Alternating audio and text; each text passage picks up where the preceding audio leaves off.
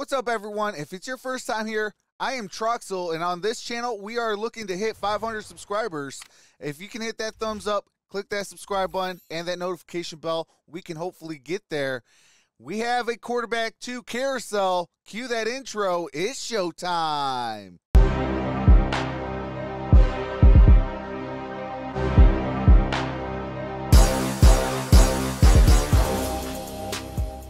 Today, the Detroit Lions cut David Blau and signed Nate Sudfeld less than 24 hours of the initial 53-man roster, which had David Blau making the 2022 Detroit Lions roster. Now, let's get into a little bit of stats.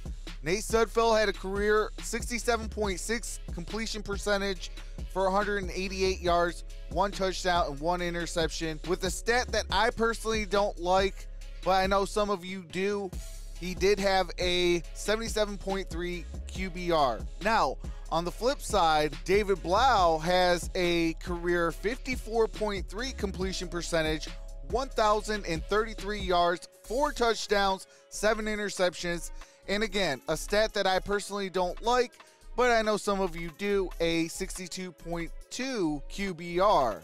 Now, here's my thoughts following the stats. Okay, I'm usually a guy that gives Brad Holmes, Dan Campbell the benefit of the doubt. I cannot give Dan Campbell and Brad Holmes the benefit on the doubt with this move.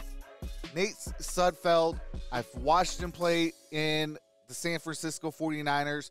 I've watched him play with the Philadelphia Eagles. I've watched him play with the with the Washington Commanders. I've watched him play, okay? Now, for those of you that don't know me on Troxel's football streams, and this might be your first time meeting me, I am a Lions diehard, then I am a Cardinals fan, then I am a Steeler fan. So in that exact order, number 1 team, Detroit Lions, number 2 team, Arizona Cardinals, number 3 team, the Pittsburgh Steelers. So with that out the way, I've watched, as a Cardinals fan, watch my arch rival, the 49ers, play Nate Sudfeld. Did not impress me at all. In fact, I was like, oh, we got Nate Sudfeld. Let's go. We about to win this game. Did not impress me. And as a person that, hates the Cowboys, because, obviously we still have that bit of rivalry. We're still 1-1 in the playoffs. I've seen the Philadelphia Eagles. And I clearly remember Doug Peterson getting fired because he wanted to see what Nate Sudfeld brought. Guess what he brought? An L. And no, not for Lions. A loss. Something that, yes, our Lions do know all too well. And we are trying to move forward. And instead of losses, instead of lessons, as I call them, because I don't believe in losses, I believe in lessons to be learned. And with that said, we can start getting ourselves into a winning predicament.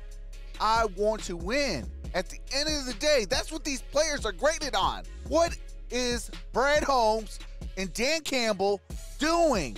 You put Mark Brunell in a, oh crap, kind of situation. Like literally, like, are you kidding me? In fact, this is what I said exactly when this news broke and I seen it. No, God!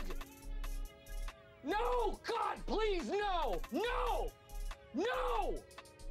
No! Yep. No! What are we doing? What are we doing? Nate Sudfeld, a guy that gets coaches fired or gets himself fired, does not move the needle.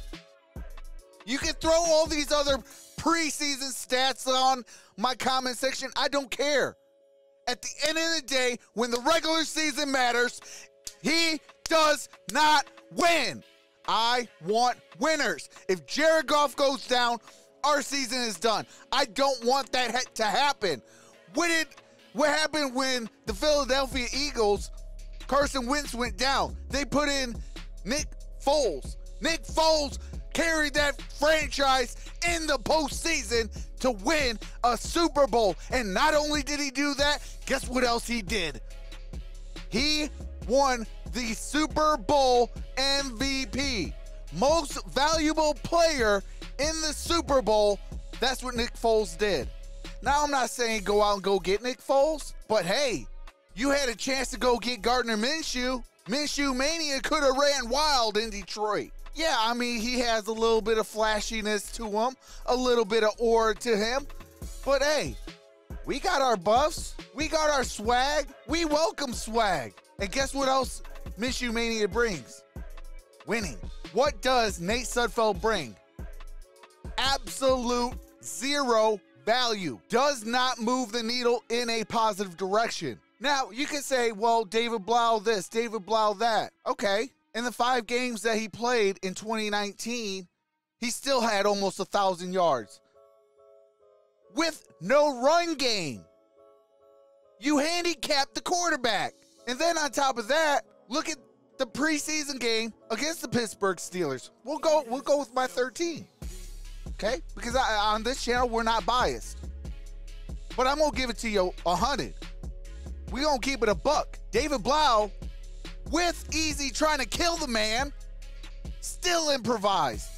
Still tried to move the ball. And guess what he did? He improvised not once, but twice on that drive. One to Godwin Ikebike for, what, a 17, 18-yard gain for the first down? And then again in the end zone for the touchdown. He embodies what Detroit is about.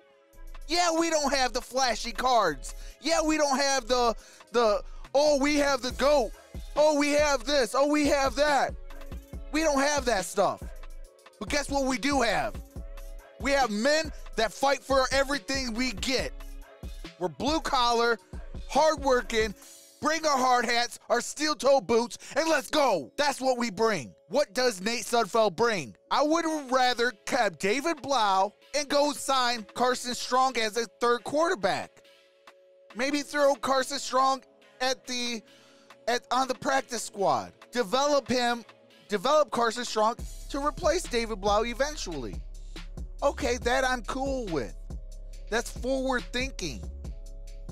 But to cut a guy who technically has better stats for a guy that gets himself or his head coach fired, I can't stand with that. That is not winning football.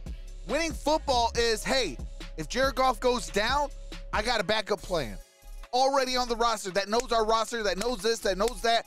I don't have to baby him. Now with Nate Sudfeld, we're going to have to baby this kid if Jared Goff goes down. How is that winning football? How is that winning football? Ask yourself, how is that winning football? It's not. We have got to stop doing this stuff. I agree. Jared Goff, that's Brad Holmes' guy. That's my quarterback. That's the guy I'm going to root for.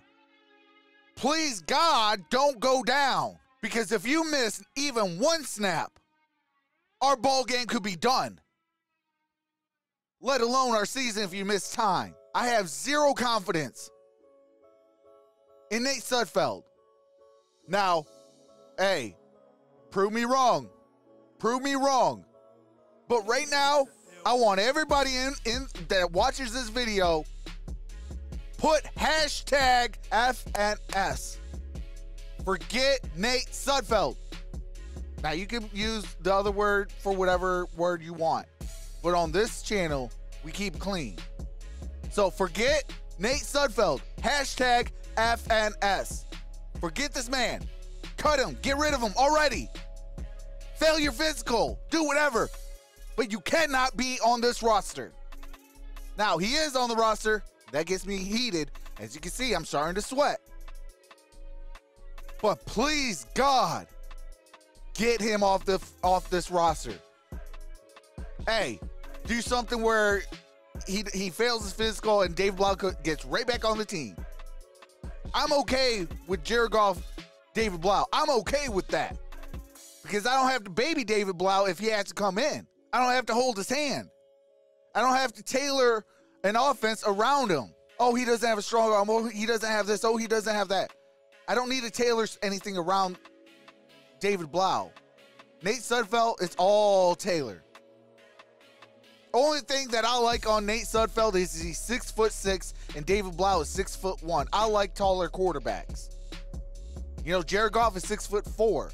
I'm okay with that. That's like my borderline.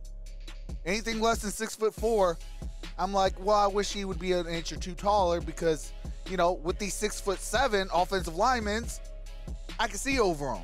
So that's the only thing that I like about Nate Sudfeld. Other than that, what are we doing?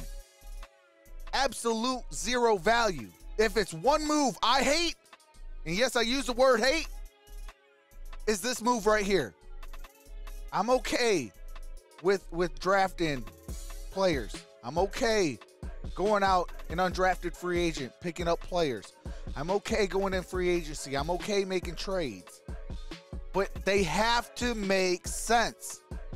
Make it make sense, Brad Holmes, please. Because this move right here has 0 sense to it.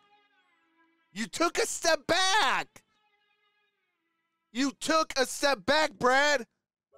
Now, I mean, I am the only Detroit Lions YouTuber that spoke Brad Holmes into existence. He was my dark horse. Don't believe me? Go on any big-time YouTuber's channel. You will see my dark horse was Brad Holmes. I'm the one that spoke this guy into existence. So you bet your bottom dollar I'm going to be the first one to rip him up. You got your first F, Brad. Make it make sense.